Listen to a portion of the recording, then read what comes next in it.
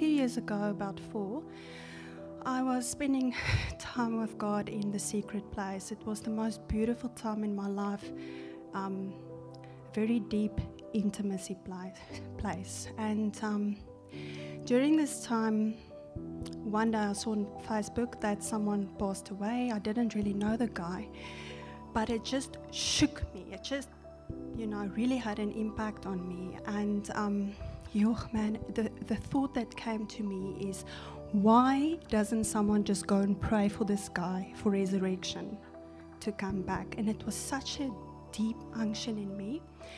And in that week, 3 times I got scripture, go and raise the dead.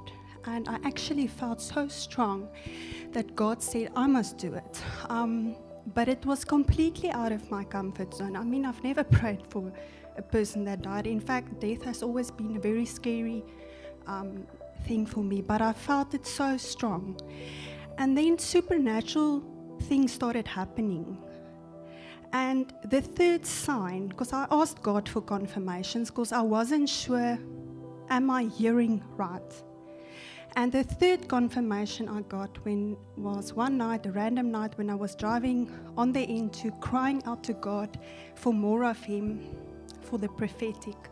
It was a Monday night, 10:30, an engine garage, and there were these 2 people. And I ended up standing behind them, and they started praying for the cashier. And I was standing there and I was thinking, Lord, what are you doing?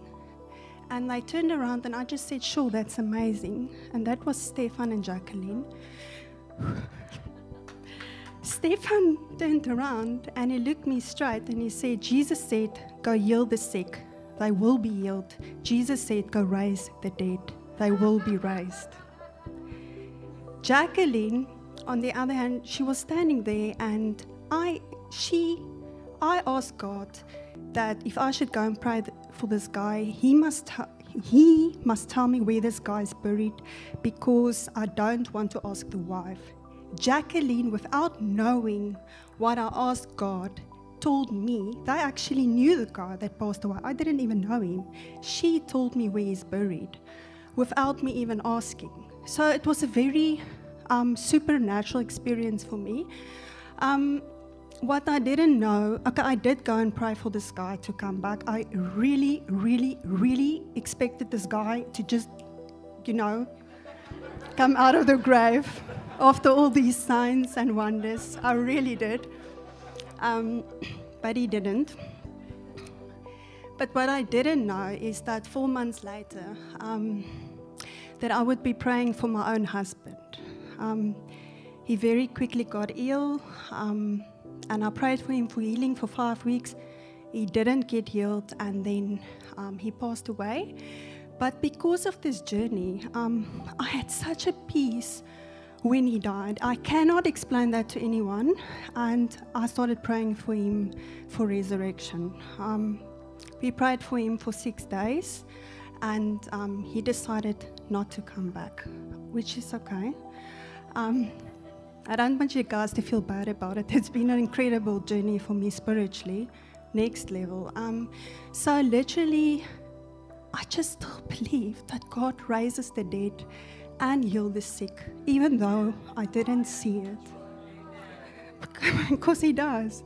And then literally 7 weeks after that, I knew something was happening at that church, that school. I didn't know it was a school then, but I had one introduction prior to that. And I went on a Wednesday night. I had a very bad day.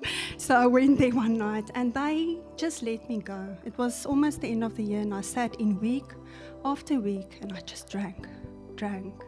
And then the next year I enrolled.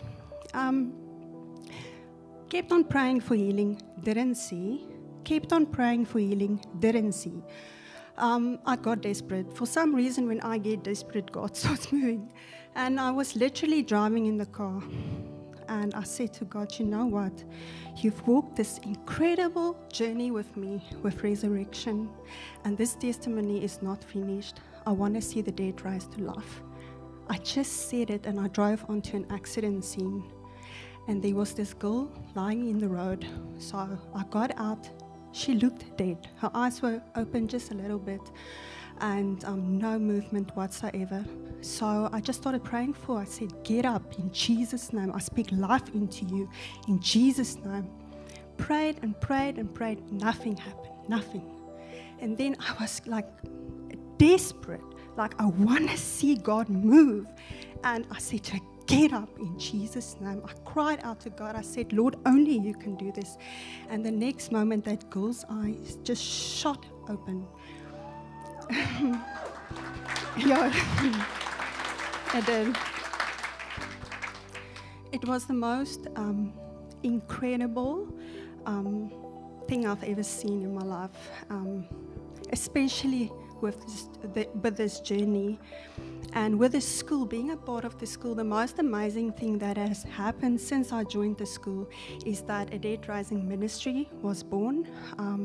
People started coming with me to go and pray for people, and I just believe what the word says. It's part of the gospel, and yes, amen.